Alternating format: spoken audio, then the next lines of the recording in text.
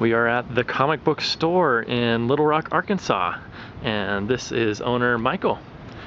How's it going? How you doing? Good, how are you? Doing okay. You mind giving us a tour of your store? Sure, come on inside. Thank you. Thanks.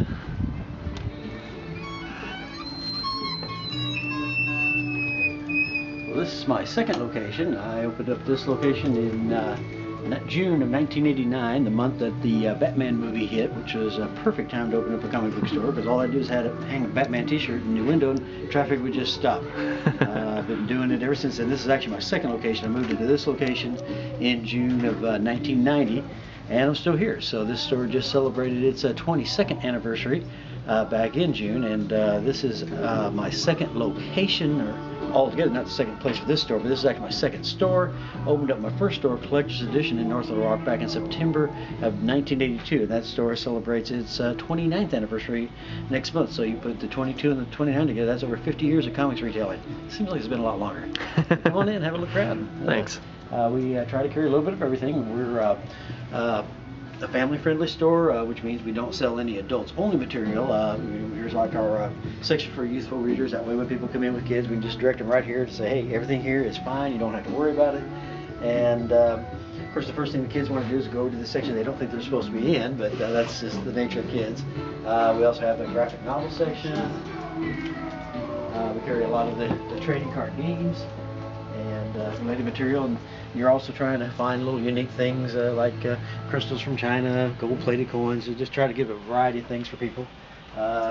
We've got a lot of old books, both with original wrappers and wrappers that I've recreated to restore them back to their original look there. I figure with the John Carter Mars movie coming out next year, there's going to be a renewed interest in all things Edgar Rice Burroughs, who's also the creator of Tarzan.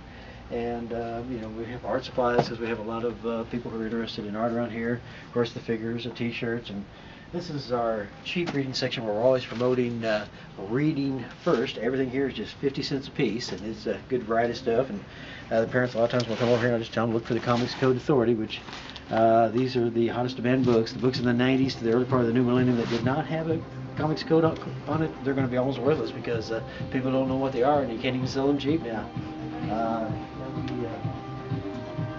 As you can tell, we have kind of a different design on the layout of the store. We have everything where one person can work the store and see what's going on in every aisle. And all these shelves I custom built myself. They're my own design, and both stores have matching shelving. And we give full facing, and you can just walk down the aisle and see the full facing on either side very well. And books aren't so piled on top of each other you can't see anything.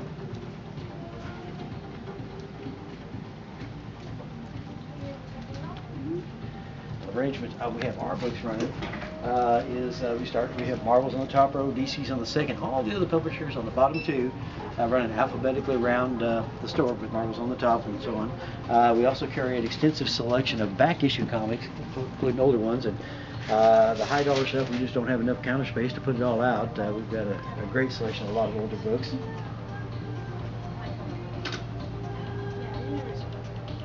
And then it's books that are below $10, as you can see right here.